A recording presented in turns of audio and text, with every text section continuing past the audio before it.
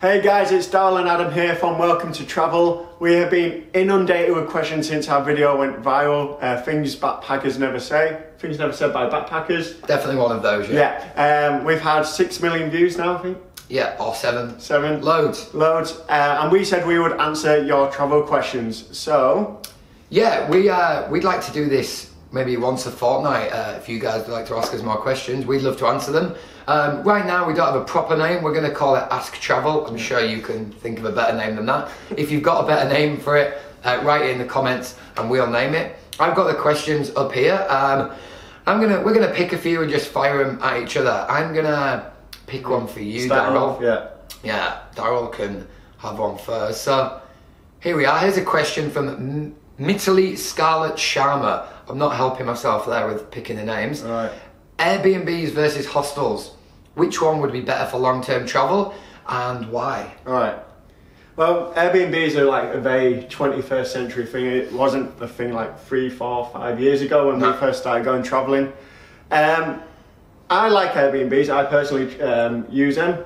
For long-term travel, it just depends who you're traveling with. If you're traveling by yourself, I would opt to go with hostels, otherwise you're not going to meet anybody. If you're like just in Airbnbs, it really shuts you off from meeting new people. And with travel, it's not just about the places which you go, it's also the people you meet.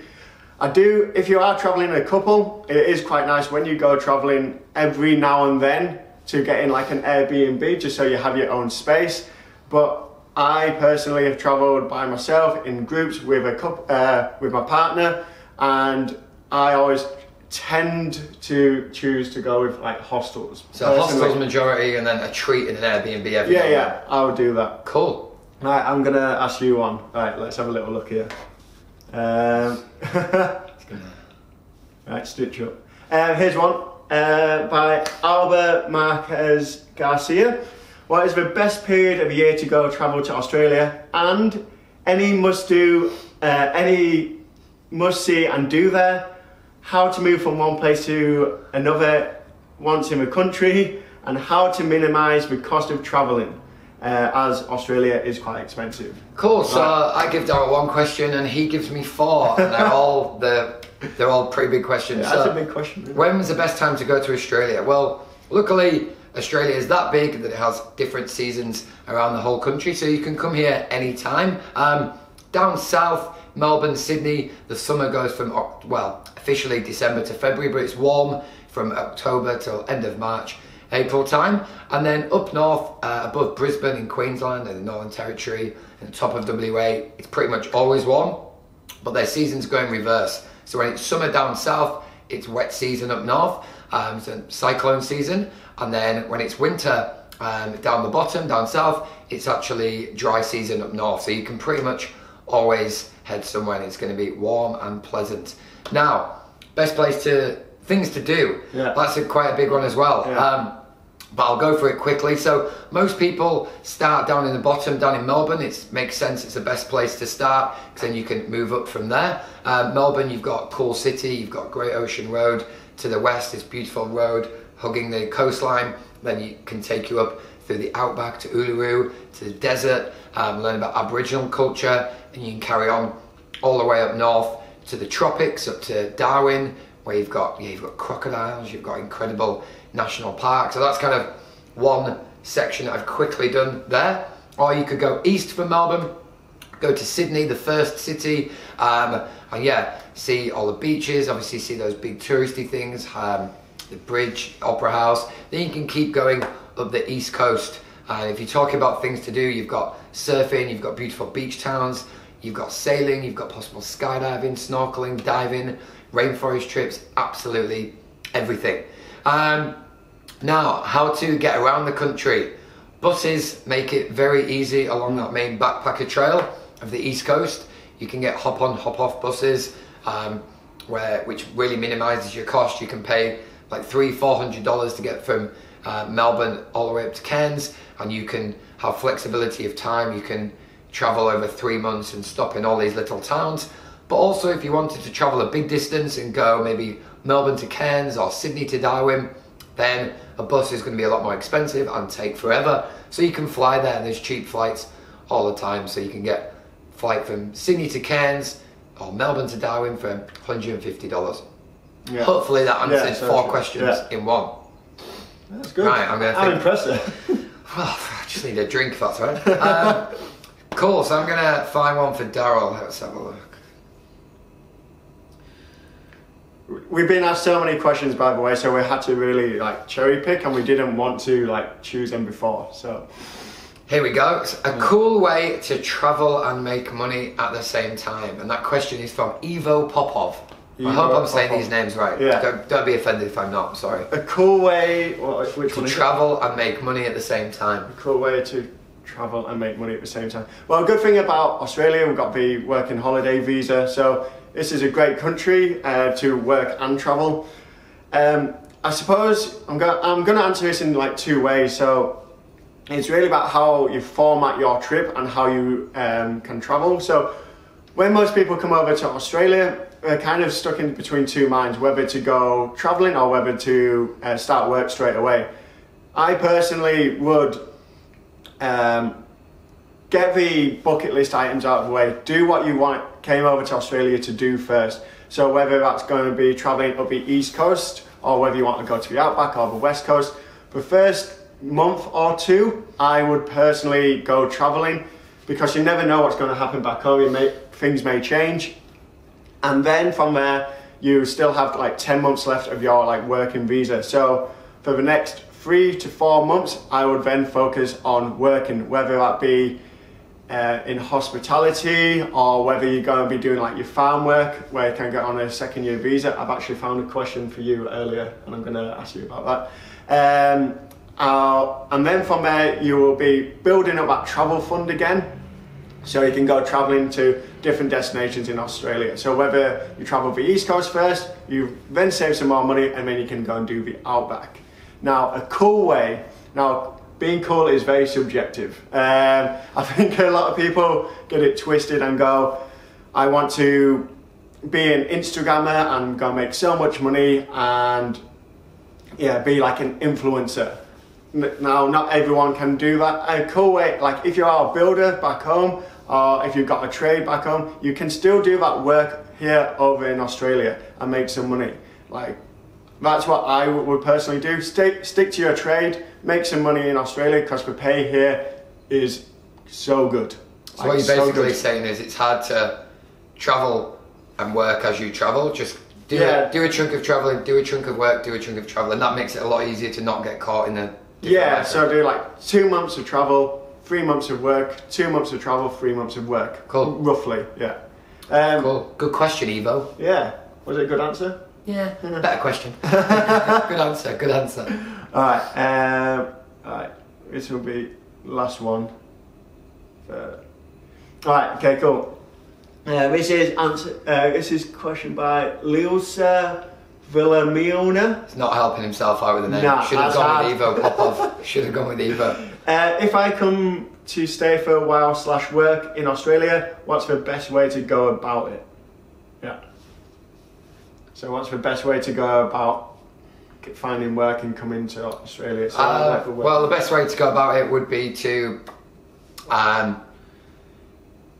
work out your flight first.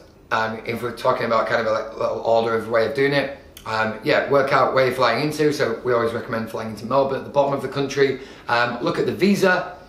So some people would be a working holiday visa, so that's a 417, or some people will be a 462, and that just basically depends what country you're from. Now the 417 visa allows you to work for 6 months with any employer, and it also allows you to extend your visa for a 2nd year by doing 88 days of rural work, so it's often known as farm work. If you do the 462 visa, so this is a visa a lot of countries get, specifically American working holidays come here, so it's known as the work and holiday visa. You can actually do 3 months hospitality or tourism work in northern Australia, so at the top of the country, to extend your visa. You can also do the farm work, but you can also do hospitality or tourism work, which is pretty cool, and I wish I had that option. But yeah, there's 2 different visas, so that's basically the first things you need to look at.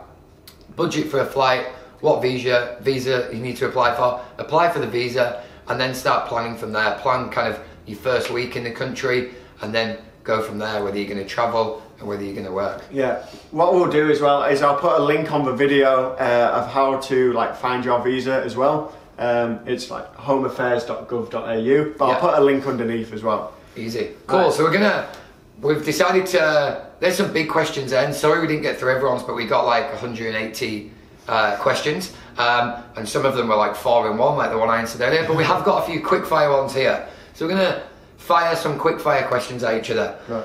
Daryl, can the over 60s crowd enjoy hostels too?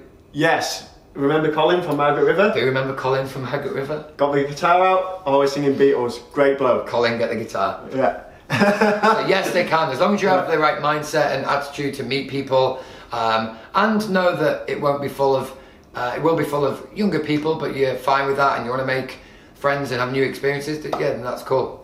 Okay, after Australia, what place is the easiest to travel to? New Zealand, that's easy. That's easy, that's so easy. 3-hour flight, cool. Next question. Ah, it's me. Two safety tips for a solo female backpacker. Ah, someone thinks you're female, clearly. Yeah. Never mind, we get that a lot, but I'm going to give him it anyway.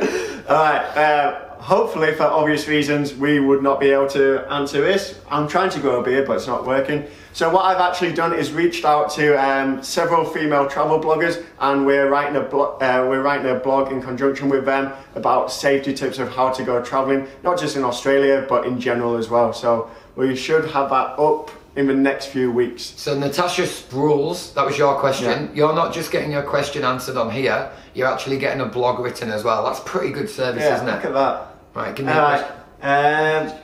Have you ever got super excited about a hostel that has an oven? A hostel that has an oven? I've been really excited when I've got to a hostel and it has an oven.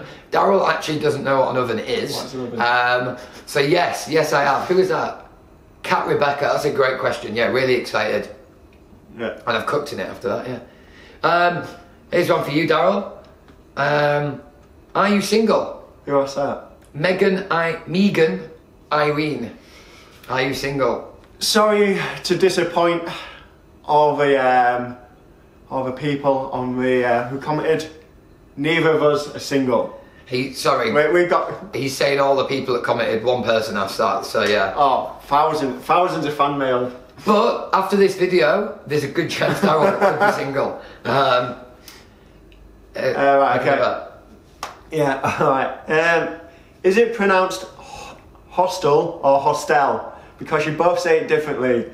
So who's wrong? That's by Lolly Elvis Cortez. Yeah. Cool. So it's hostel in every country in the world apart from Australia, where apparently it said hostel. Now I'm sticking to my roots in the video. I say hostel. We are both technically Australian now, but Daryl harnessed his inner Australian on the video and called it hostel. As about probably 3,000 people commented, and every one of our friends noticed. Basically, their only question about our video was, why can't Daryl say hostel anymore? I say hostel normally, but I get nervous in front of camera. Yeah. And so they went, oh, hostel. Hostel. Right. Now, that's basically all our questions that we were able to answer, because we want to keep it pretty short and snappy for you. But there was one question that came up a lot, and that is, what is going to be our next video, and where is our next video going to be? What's it going to be about? And you will find out when we have our next funny video up in May. So probably mid to the end of May, we'll have our next video up, and then another one in June, another one in July. So yeah, they're probably going to be about one a month. I say the next, like what we've written so far, is funnier. Yeah, I'd say it's better. Yeah. If you want to comment names for this, and we're going to post this out every 2 weeks. We're going to call it Ask Travel for now, and we'll see how we go. We'd love to answer more questions. Thank you very much, guys, and we'll see you next time. All right, thank you. Cheers.